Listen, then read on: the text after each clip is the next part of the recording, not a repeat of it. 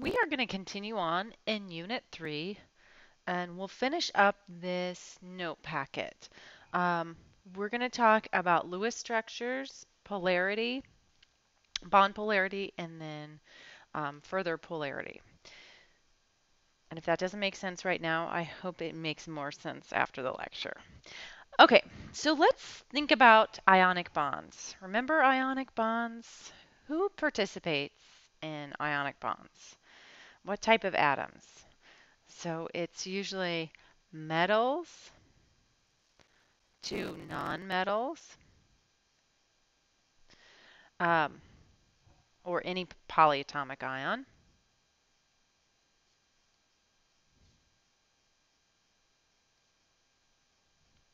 So remember that metals lose electrons and nonmetals gain electrons. So with ionic bonds, there's a real transfer of electrons.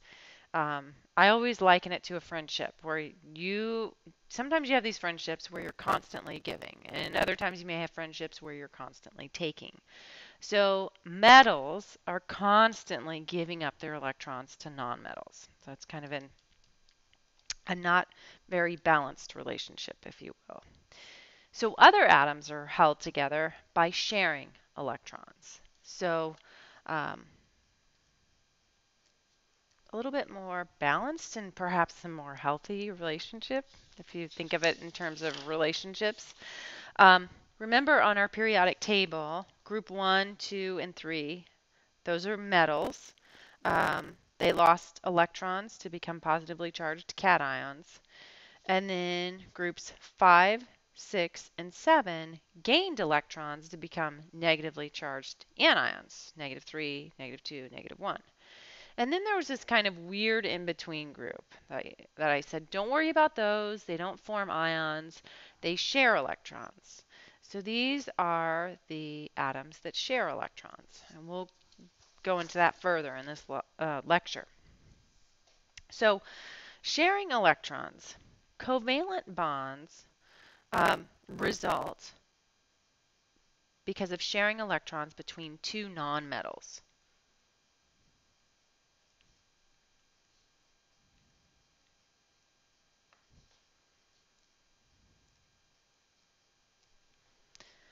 So if you look at water, ammonia, and methane, these are all held together by covalent bonds.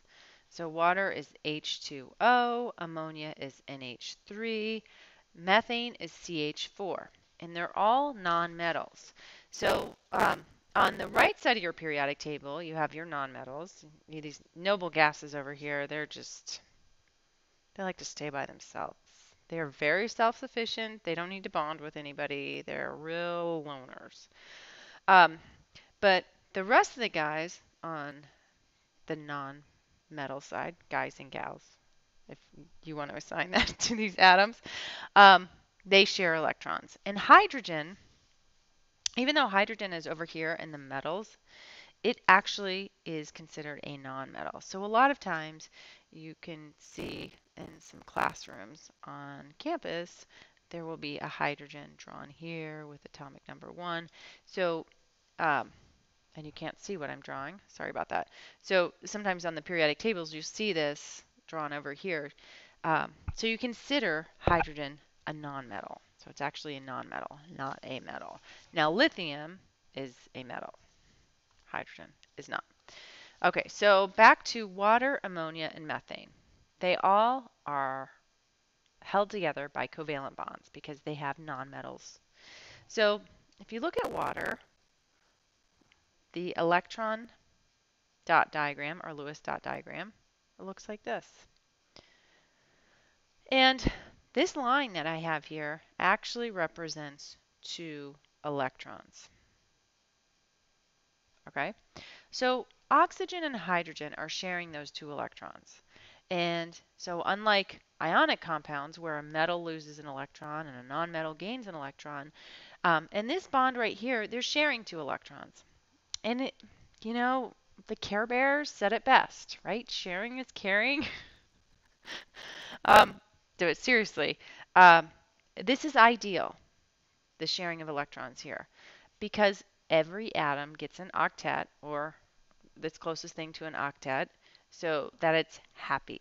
You know, Sesame Street told us 8 is great.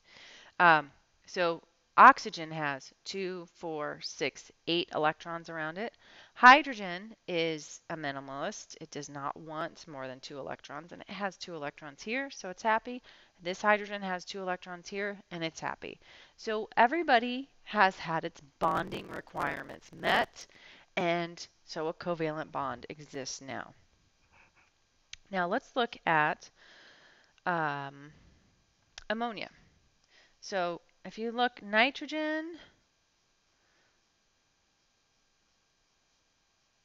is in group 5. And so this is what ammonia looks like. So again, these electrons are shared between nitrogen and hydrogen, nitrogen and hydrogen, nitrogen and hydrogen. Um, so nitrogen has 2, 4, 6, 8 electrons around it. It's content. Hydrogen has 2, which is all it needs. It's a minimalist. It does not want any more. Excess is confusing. Hydrogen 2, hydrogen 2. So it's happy. Let's go to methane. Methane looks like this. So 4 hydrogens, 1 carbon.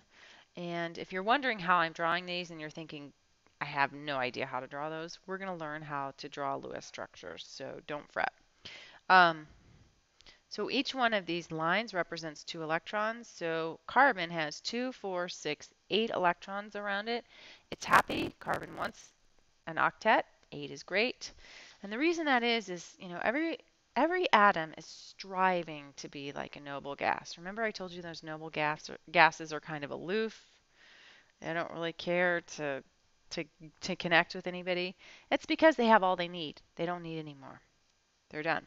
So nitrogen wants to get an octet. Carbon wants to get an octet. So they do that by sharing electrons. So carbon has to share 1, 2, 3, 4 more electrons. And if you look around carbon, 2, 4, 6, 8, that's why it has 4 bonds. So I have a question for you. How many electrons does each atom have around it? So oxygen, nitrogen, and carbon have 8 electrons, and hydrogen has 2 electrons. So we talked about this in the last unit. H2O, NH3, and CH4, they're called molecular formulas. And molecular formulas are for covalent compounds. They differ from ionic compounds that they're not the simplest ratio of atoms. So molecular formulas indicate what atoms are involved, but not how they're connected. Electron dot structures not only tell what atoms are involved, but they also give an idea of the connectivity. So on the next page, we'll talk some more about formulas. So molecular versus ionic. This is an important distinction. Last in Unit 2, remember we had covalent and ionic nomenclature mixed together. It's very easy to mix the two. Like once you learn one way, you want to name the other one the other way. So just keep that in mind. That's why I go through this. So molecular deals with covalent bonds, and remember that's sharing the Care Bear way. And the second thing, you do not simplify. Do not simplify. Formula. Okay, on the other hand, ionic formulas, they have charges. Ions, plus, minus. That is the attraction. Okay? And then the second thing, it's the simplest ratio. Formula is the simplest ratio. All right, so let's look at some bonding patterns. Carbon is in group 1, 2, 3, 4. It's in group 4. The electron dot structure, and the electron dot structure just shows valence electrons, so that's outer shell electrons. Um, so since it's in group 4, it has 4 electrons. So the electron dot structure is going to look like this. Now you might say, why didn't you do it like this? Pair them up. You leave them unpaired as long as possible. So you have 4 different sides to put your electrons on. So whenever I'm doing an electron dot structure, I fill out 1, 2, 3, 4. And then if I had like 5 or 6 electrons to place, then I would start pairing them up. So because um, carbon has 4 electrons, it has 4 vacancies. So it will prefer to have 4 bonds. And organic chemistry. Sometimes people hear about students hear about organic chemistry, and they think, oh gosh, it's so bad. Organic chemistry is great. It's a lot of fun. I always loved organic chemistry. But the joke is, um, organic chemistry involves carbon. And carbon can only have 4 bonds. 4 bonds and 4 bonds only. So the joke is, you can do organic chemistry if you can count to 4. And to a large extent, that's true. I mean, it's a little bit more complicated, but getting an octet for carbon is very important. And what a lot of students like to do in organic chemistry is to put more than 4 bonds on carbon. And if you take chem100 with me, you'll find out that I have an alarm when that happens. 5 bonds to carbon. No way. So anyways, I digress. Back to our bonding patterns. All right, nitrogen is in group 3. All right. Sorry, not group 3. It's in group 5. 1, 2, 3, 4, 5. It's going to have 3 bonds. That's what I was thinking. So the electron dot structure is going to have 5 electrons around it. So I like to put mine at the top. My paired electrons, you could put them on the side or the bottom. I'm just accustomed to that. And what I could have demonstrated for you is to pair them 1, 2, 3, 4, and then pair that 5th one at the top. So the number of bonds, the number of spots that nitrogen has is 3. So remember that everybody wants to get that octet. 8 is great. All right, oxygen is in group 6. So its dot structure will look like this. And I like to do my oxygens 2 paired at the top and bottom. You can do them however you want, as long as you have 2 paired and 2 unpaired. The number of bonds that oxygen prefers to have is 2, because it wants that octet. All right, now X stands for any halogen. I mean fluorine, chlorine, bromine, or iodine. That's in group 7. So X will have 7 electrons around it. So that means it will have 1 unpaired. So any halogen is going to have 1 bonding spot. Okay, and lastly, hydrogen is in group 1. It has 1 electron. You have to be careful. Careful.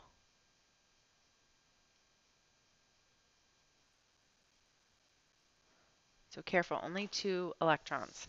So it's just going to have 1 bond. I have a lot of students who try to give hydrogen more electrons than hydrogen has, and they go over budget. They go into electron debt. You didn't know that was possible, did you? It is. So remember we talked about diatomic elements. Just to review, diatomic elements are elements that exist with only 2 atoms present. So Hofbrinkel, remember these exist as 2s.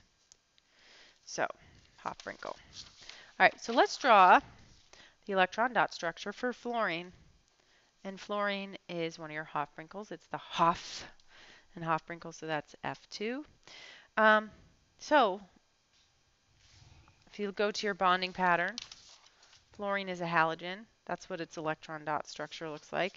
So if I draw 1 fluorine, like so, and then I'll draw another fluorine here, together, they can have 8 electrons around them. So 2, 4, 6, 8, 2, 4, 6, 8. They're happy, they're sharing, caring, and that's covalent bonding. So I'm going to teach you how to come up with electron dot structures for a little bit more complicated molecules. Fluorine is kind of simple. Not like it's simple, not smart, but just a simple example of a molecule. Um, so let's go through. We're going to practice with silicon tetrafluoride. I'm making you work for this one. What is the formula for silicon tetrafluoride? I can tell you what it's not. This is not silicon tetrafluoride.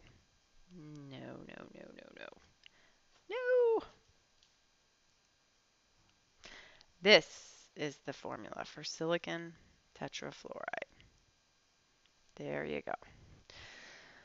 Okay, so what you need to do is to find the total number of valence electrons of all the atoms in the molecule. And so valence electrons are the outer shell electrons. And it's really easy to figure out how many valence electrons you have if you just look at group number. So silicon is in group 4, so it's going to bring 4 electrons to the table. All right, fluorine is in group 7. It's a halogen, so it's in group 7. But I have 4 fluorine, so it's going to be 7 times 4 plus 4. So 7 times 4 gives you 28, plus 4 gives you 32 electrons. So this is the electron budget I was making reference to. You cannot go over budget. There are no loans for electrons. I guess you could go over budget, but you're not going to get the structure correct. So no debt is possible with electron dot structures. All right. So where do I go from here? It is important to know how many electrons you have. Like I said, students sometimes go over budget with these electrons, and they use too many electrons, and it's impossible. I mean, what they're drawing is just crazy. It's defying everything about chemistry. So tally up how many electrons you have first. Then you can start drawing and being more creative. So the second step is to draw a line between each pair of connected atoms to represent the 2 electrons in a covalent bond. You want to put the atom that has the lowest number of valence electrons in the center. So that will be your central atom. So let me write central atom equals lowest number of valence electrons. And then I'm going to put a little star here. Exception. The exception would be hydrogen or halogens. Do not go in the center. And that's because they can only have one bond. All right, so between silicon and fluorine, so silicon has 4, fluorine has 7. Silicon has the lowest number. That's going to go in the center. And then you've got to figure out how many lines you need to draw. Well, that would be dictated by the number here. So you have 4 fluorines. You're going to have 4 lines coming off silicon. So it's going to be like this. Okay. So I'm going to recopy this. At this point, I have used 2, 4, 6, 8 electrons. So I've used 8 electrons. I have, how many do I have remaining? 24 remaining. Okay. So I want to give all of these atoms an octet. We don't have any minimalists here. Hydrogen would be our minimalist one. So right now, silicon has 2, 4, 6, 8 electrons. That's great. It's got the octet. I'm going to add lone pairs to each peripheral atom, except for H. I'm going to highlight that. It's very important. Okay, so I will add, so I have 2 here. I need to add 6 to this fluorine. So 2, 4, 6. I'm going to do the same thing all around. And then I'm going to see where I stand in my budget. Okay, so I have 8 around this fluorine, 8 around this fluorine, 8 around this fluorine, 8 around this fluorine. It looks great in terms of the octet rule. Now, 8 times 4 gives me 32. So now I have used 32 electrons, 0 remaining. It looks great. Okay, place all remaining electrons on the central atom. So I don't have any to put on the central atom. There are times when you do have some remaining to put on the central atom. This happens a lot with nitrogen. Um, Not applicable for us, but it does happens with nitrogen. Okay, so on the next page, I have some practice problems. And I have CFCl2, CF2, Cl2, and then NF3. I want you to tally up your electrons and try to figure out your central atoms. So hit pause, work on that, and then when you return, I will go over them. Okay, so for CF2, Cl2, I have 32 electrons. The lowest number of electrons is carbon, so I'm going to put carbon in the center, and then I'm going to draw 4 lines. Why did I draw 4 lines? Because I have 2 plus 2 to put around carbon. So 2 fluorines, 2 chlorines. Does not matter where you put them. You could have your chlorines on top, you could have your fluorines on the bottom. I don't care, just as long as you have 2 fluorines and 2 chlorines. Now, I have used up 8 electrons right now. I have 26 remaining. Sorry, 24 remaining. So I'm going to fill in my electrons here. Give everybody an octet, and then I'm going to see where I stand in my budget. Okay, so I have 8. 1, 2, 3, 4. 8 times 4, I have 32 electrons. And everybody has an octet. Everybody's happy. So that is the structure. Yours could vary based on where you put your chlorines and fluorines. That's fine. But everybody should have 8 around it. If you prefer, you can draw these lines as 2 dots. I'm not real picky about that. So I do have some students who prefer to do that. Okay, so now for nitrogen trifluoride, I have 26 electrons. My lowest number of valence electrons is nitrogen, so I'm going to put nitrogen at the center, and then 3 fluorines. Fill in the fluorines. How did I know that it was 3? Because I only have 3 listed here.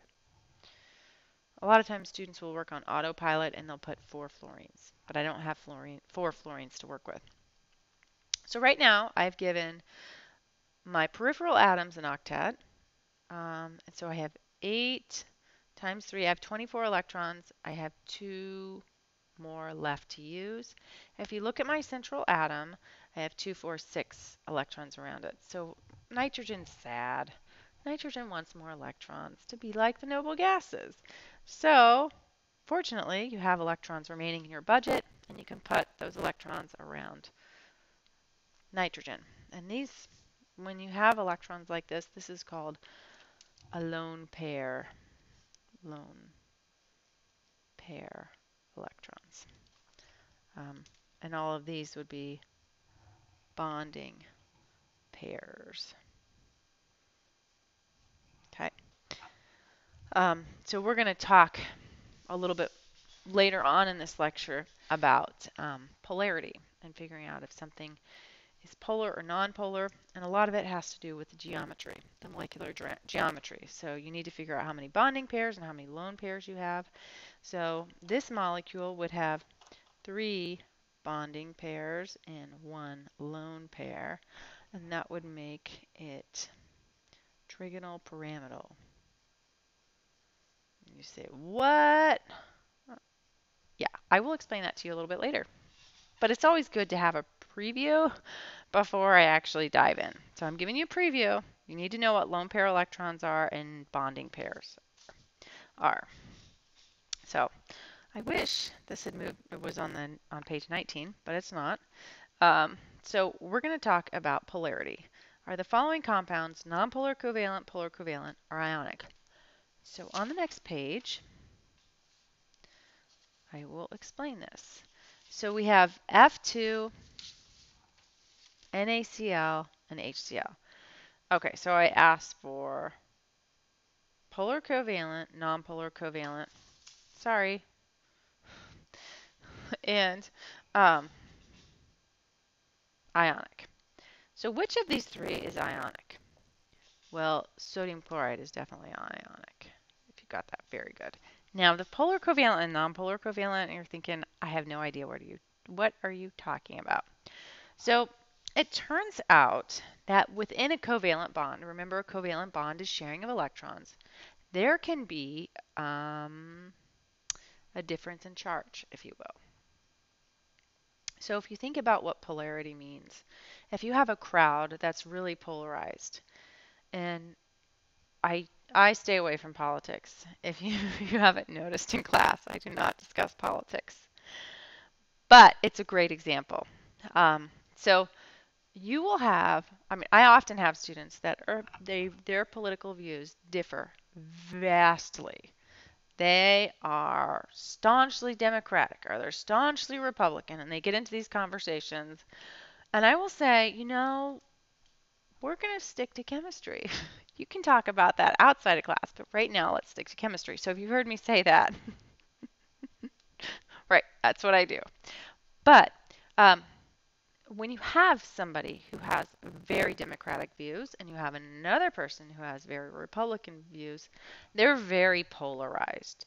They can't meet in the middle. They're just very different. Um, and sometimes you have that when it comes to bonding. So I am bringing this back to chemistry. So when you have this with bonding, you have one atom that is very positively charged, and you have another atom that's very negatively charged. So it's almost like an ionic bond, but it's still a covalent bond. So it still occurs between 2 nonmetals. So polar covalent bonds are like a student, 2 students trying to discuss politics. One's very Democratic, the other is very Republican. There you go. Nonpolar covalent is like 2 Democrats talking. They see eye to eye on everything. Now I realize that even Democrats can have their disagreements, but for my example, that works out better. We'll just stick with it. So, okay, fluorine is F2F, right? This is what fluorine looks like. Now we're talking about this bond, whether it's nonpolar covalent or polar covalent. Fluorine and fluorine have the same electronegativity. What does that mean? The same political views. They have the same political views. They don't differ. They don't get into an argument. They don't, you know. So this is nonpolar covalent. This also works with relationships too, where you have, if you have 2 people that are really alike, they never get into any conflict. Where if you have 2 vastly different personalities, they get into conflict. They're more like polar covalent. So HCl looks like this, and it turns out that this bond is polarized. You have a Democrat and a Republican, very heated debate all the time, and so one side is partially negative, one side is partially positive, and this is polar covalent. And I'm going to explain that in just a minute. Okay, so what makes a compound polar covalent? So there is an electronegativity difference between atoms. And I'll put difference as the triangle, delta. Sometimes you'll see me write that. So what is electronegativity? Um, I like to describe this as the greediness of an atom. Some atoms are really greedy. They want that electron density. So greediness of atom. So this is the ability of an atom to pull electron density to itself.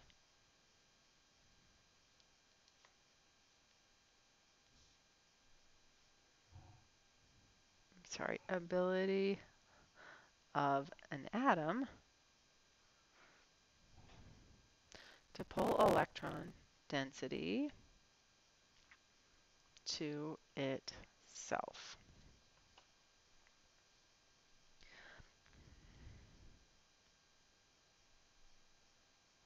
Okay, so I kind of mentioned this in Unit 2, but it always bears repeating. The trend of electronegativity on the periodic table. As you go from left to right and bottom to top, electronegativity increases. Fluorine is the most electronegative element. Okay, so if you look on, so you have your periodic table. Yeah, this is the side, and then you have this crazy periodic table, and you think, what in the world is this? Okay, if you look at this key, and sorry, this is kind of out of focus, but you get that top number on the right, that is the electronegativity. So if you look at fluorine, fluorine is 3.98. Hydrogen is 2.20. Acetane, yeah, AT is 2.2. So you can see it increases from bottom to top and from left to right. So we can use the electronegativity values to predict whether we have a nonpolar covalent compound, a polar covalent compound, or an ionic compound. So when electronegativities between two atoms are the same, it is nonpolar covalent. Think F2. When they differ by, I'm going to put 0.4 to 2.0, it's polar covalent. Think HCl. And if they differ by more than 2 units, so, and I'm going to put this value 2.0 plus, it's ionic. So we're going to look these values up just to prove this to ourselves. So look up the value for hydrogen and chlorine. You're going to have to use the funky side of your periodic table. This is the only time you will use this side of your periodic table. So for everything else, you're going to go back to the normal side. But if you find yourself completely lost and like, what am I looking at? Probably on the wrong side of the periodic table. It's okay to be on the wrong side of the periodic table when you're looking up electronegativity values. So for hydrogen, the electronegativity value is 2.20, chlorine 3.16. The electronegativity difference between this, 3.16 minus 2.20, you end up with 0.96. Go to your key up here, it's between 0.4 and 2.0. So this is polar covalent. Okay, F and F, I don't even have to look them up because they're the same, but just to show that 3.98 So the electronegativity difference is 0, so it's nonpolar covalent. All right, Na and Cl. I see metal to nonmetal, so I think ionic, but I'm going to prove it to myself by looking up this value. Sodium is 0.93 and chlorine is 3.16. The electronegativity difference is 3.16 minus 0.93. And if you're asking how do I know which one is first, I just always try to come up with a positive number or take the absolute value of your answer.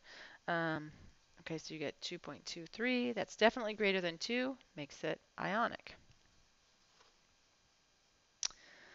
Okay, so we're not going to look at this one. I want to look at the bonds between carbon and lithium. So tell me the electronegativity difference between that. So carbon is 2.55. Lithium is 0.98. The electronegativity difference is 1.57. So this is a polar covalent bond. Okay.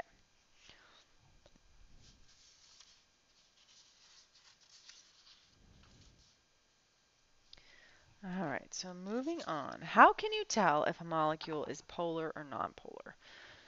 Now, I want to clarify.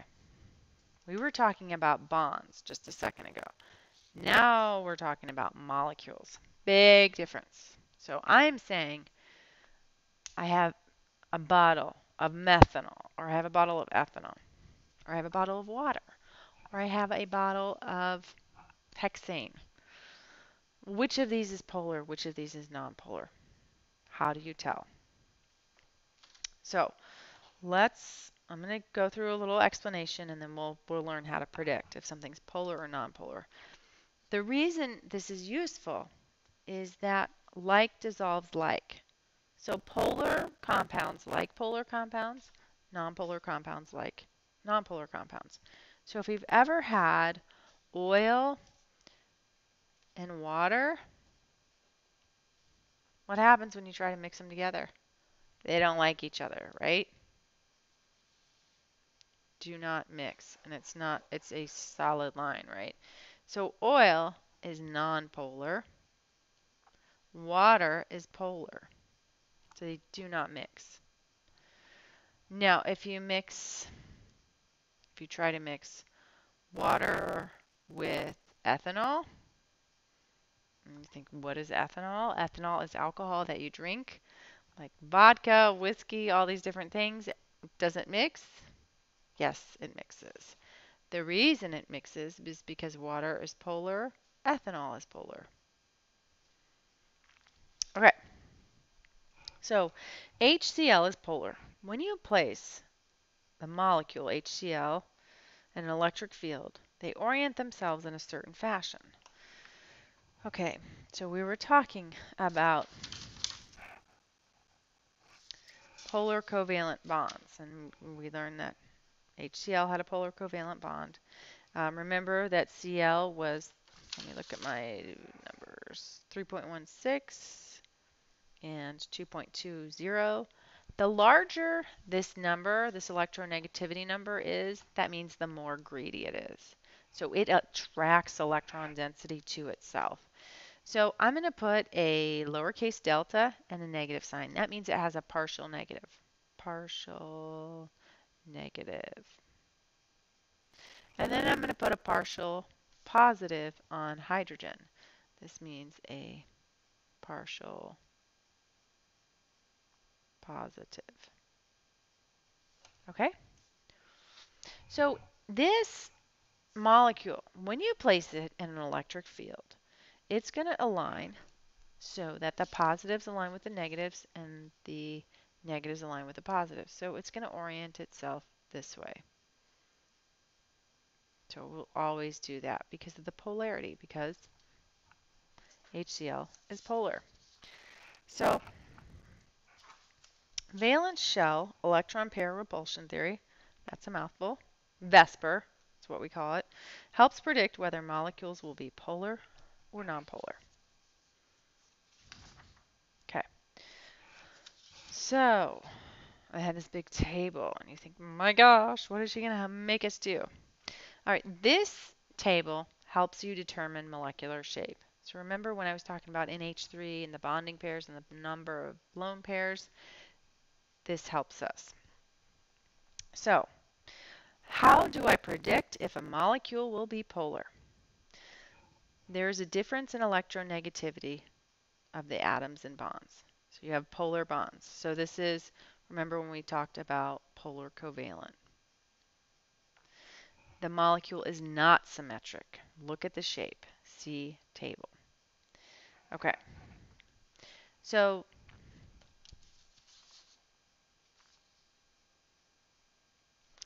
um,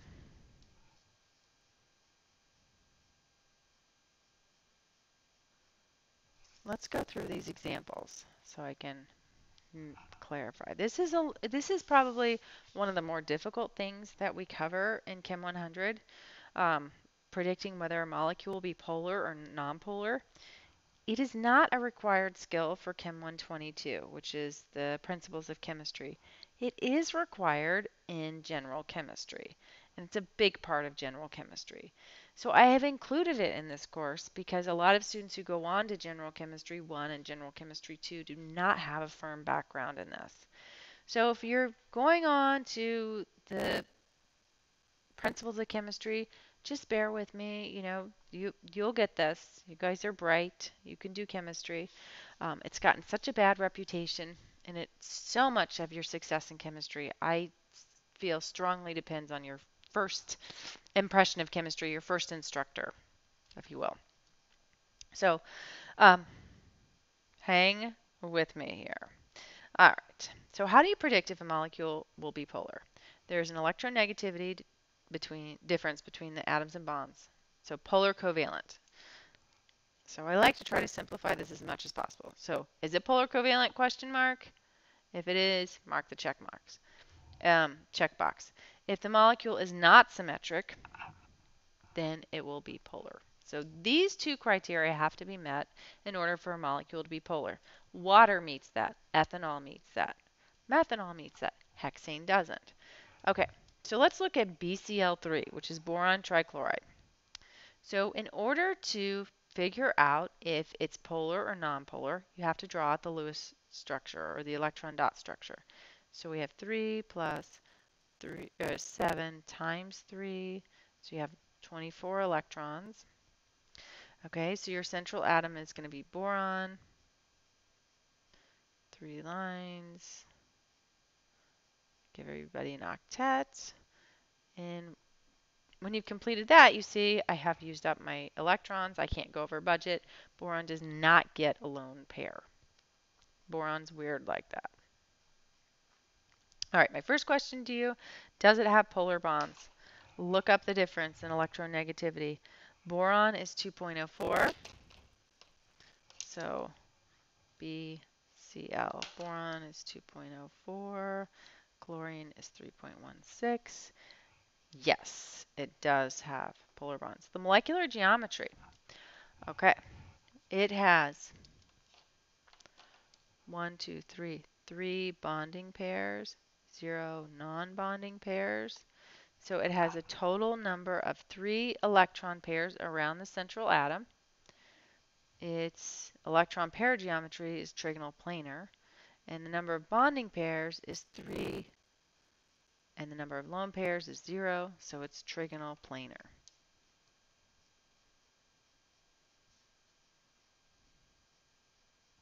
So trigonal planar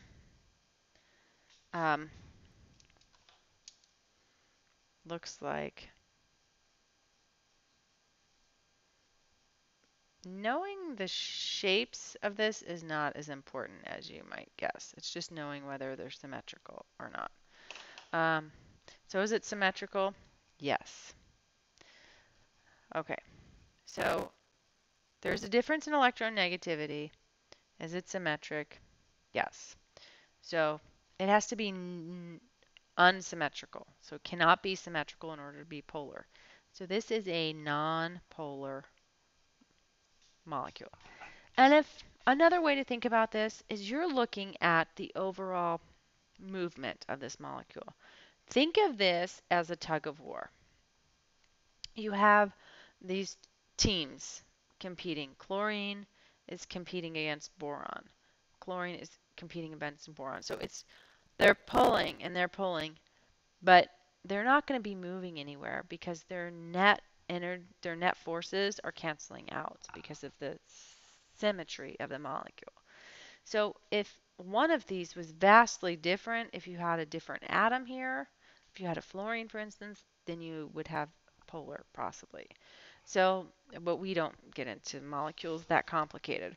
Um, so let's look at H2O. The electron dot structure for H2O looks like this. And verify. So you have 2, 1 plus 6. So you have 8 electrons. Oxygen's the central atom. You do not give the peripheral atoms electrons because they're hydrogen, but you do give the central atom 2 more. So this has 2 bonding pairs, 2 lone pairs. Does it have polar bonds? Oxygen, hydrogen. Oxygen 3.44. Whoops, let me do green. 3.44. Hydrogen's 2.20. So it has an electronegativity difference greater than 0.4. So yes, it is polar covalent. The molecular geometry, you're going to look for, this has 4 electron pairs around it. So I'm going to go here, 4. And I have 2 bonding pairs, 2 lone pairs or non-bonding pairs. It's going to be bent. So bent looks like the way I've drawn it. If these hydrogens were exactly opposite each other, then you would have a symmetrical molecule, but it's not symmetrical, so that's why it's polar. Okay. So for any quiz or exam concerning polarity, I would provide you with this table. I don't expect you to memorize this table. Be aware if you're going on to General Chemistry 1, you must have this table memorized. It's not going to be given to you. Okay, so on the next page, I have kind of a cheat sheet. The following molecular geometries will always give rise to non-polar molecules when all the substituents are the same around the central atom A. Basically, what I'm saying is these are all the symmetrical groups or symmetrical geometries, as long as this X is the same. So I have examples below it. All right. So very quickly, the questions are the following: compounds polar or nonpolar? You see BH3. You look up here. Hey, that's just like this. This is symmetrical, so it's going to be nonpolar. So I don't even have to go through um, the polar covalent bonds, drawing out the electron dot structure. Don't have to worry about it. Let's see. NF3.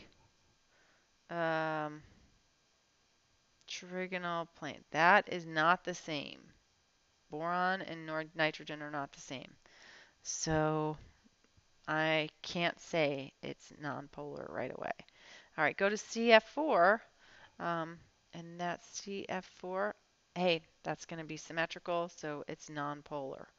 So right away, I can eliminate 2 of the 5 as just being nonpolar because of this table. So this is a handy thing to memorize, especially when you go on to Chem 1.